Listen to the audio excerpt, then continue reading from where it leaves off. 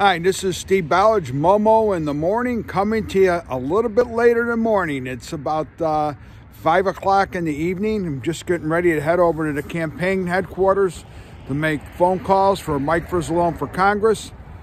But I've been listening to the radio and a little bit of the TV today, and the big deal's about COVID.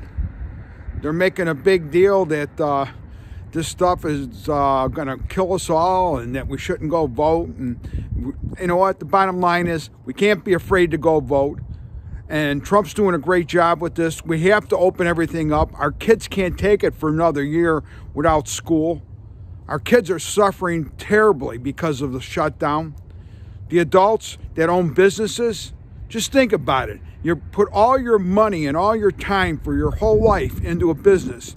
And now all of a sudden, because of COVID, Illinois Governor J.B. Pritzker issues a fiat and everybody has to shut down.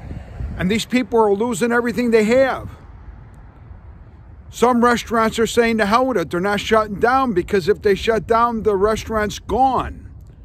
Same with bars. Same with other kinds of businesses. Nobody can take this. We have to learn to live with this virus. It's not going away. And the funny thing that nobody talks about is that the number of people that are dying from it are going way down. Yeah, the numbers of the people testing positive are going up, but we're testing way more people than we ever did before.